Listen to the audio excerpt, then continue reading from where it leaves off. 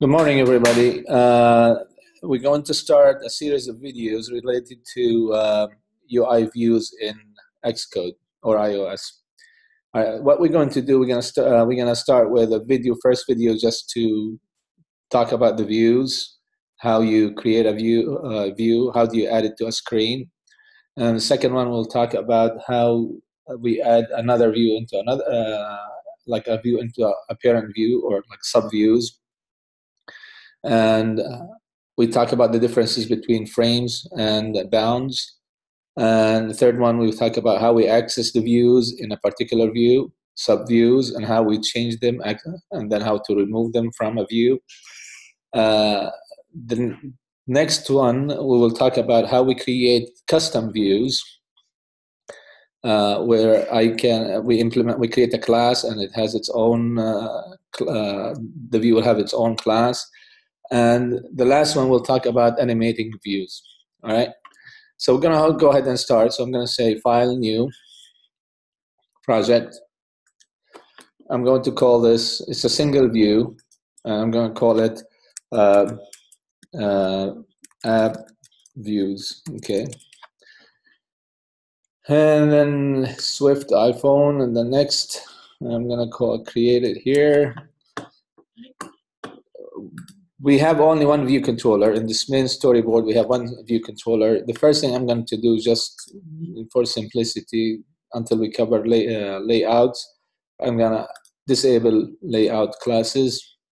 All right, this view, to start with, has nothing. All right, but what we're going to do, we will monitor for student touches. So every time you touch on the screen, then we will draw a view where you touch, where the user touches. Okay, so we're going to implement some of the methods, or one method in particular that monitors for users' touches on the screen. And after we do that, then we actually create a view and add it to this view. Now, to explain how the things work, you have in a view controller, UI view controller, you already have a view. So the class view controller already, which is associated with this view controller, already have access to this view. Okay, so already have access to this view here. Okay, so it's called self.view. All right, and the views that we'll be adding, we'll be adding to this view. This view has coordinate system. It has the origin, and the origin here is 0, 0 at the top, and it has width and height. This is called bound, where we place the view. Like if we add another view here, it's called a frame. We have to give it a frame and tell it where do we want to put it inside that view. We'll talk about these in more details later. So we will first, we need to understand the coordinating system. You have X, we have Y, and then you have zeros here. Okay, you have this is the width, and then this is the height. All right. So let's go ahead and start. And in the view controller class, the first thing we want to do is that we want to monitor where the user touches, and there are a few methods that you could do that with. One of them is if you just type in touch, you have touch began, touches canceled, touches ended, and touches moved. The one that we're going to implement is called touches ended, where I pressed and then I lift my finger up. Okay, so we're going to implement this, and then this is a method available for us. We just need to override it in our class. All right, so the first step is that we need to get the user location.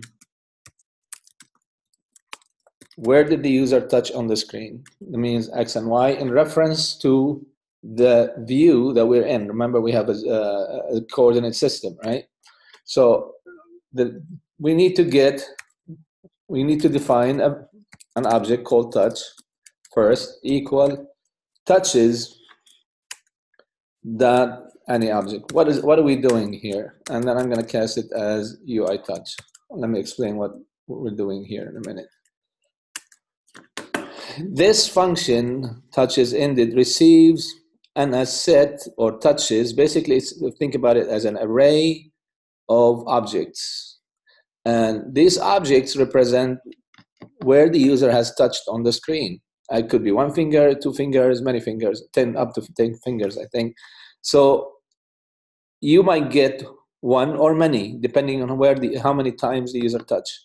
But in this scenario, I don't care. I just wanted to give me one place where the user has touched, and I want to draw where the user touches. So we have here, we say we're defining an object, says touches any objects. That means give me any objects where the user touched on the screen. So it could be one out of many, all right? But it doesn't matter in this application.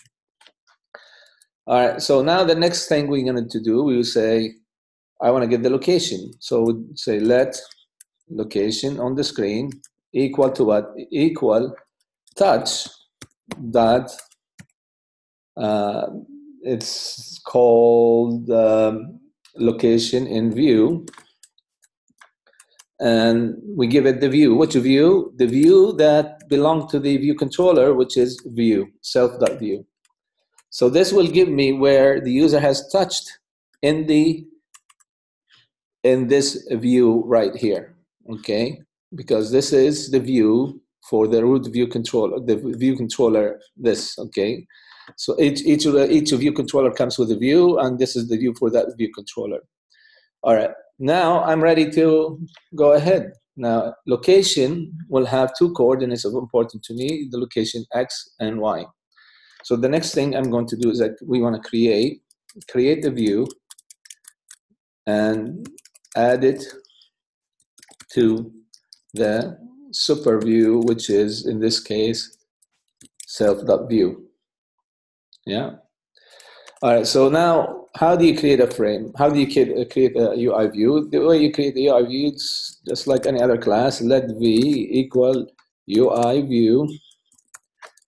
Okay, and then you need this UI view has several initializer. One of them, you can provide a frame, or you can create it, but you need to set the frame afterward.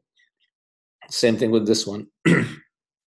I'm going to do it the 2-step first, which means that I'm going to use this one first, and then we set the frame afterwards.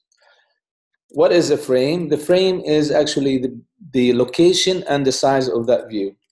So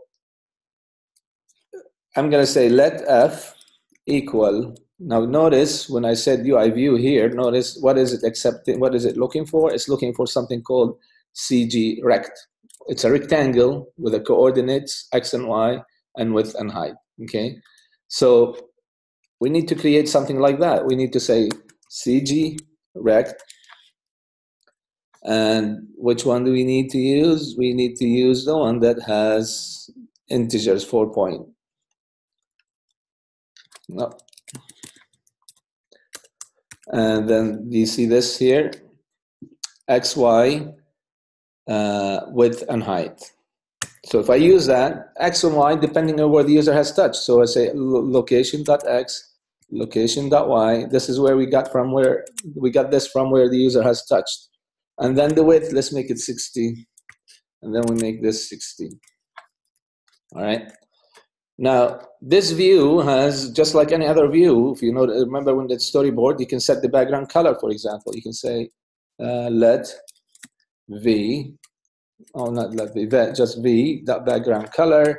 And I'm going to say UI color, and then use the red color. Okay. That's all we have to do. So we've created the view. We set the size of the view and the location in respect to the parent view, and then we change the color. The next thing we do is that we add it, and the way we add it to the parent view, which is self.view, add subview, and then we give it the view we want to add, which is v. All right, it's as easy as that. That's all we have to do. So now if you look at this, if you run it,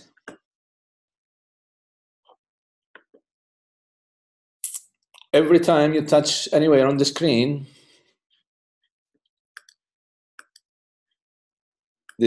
not implemented.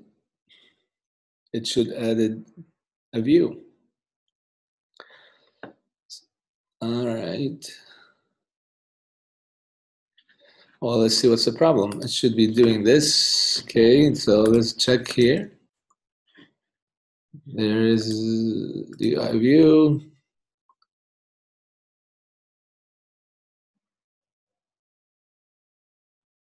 We're getting out.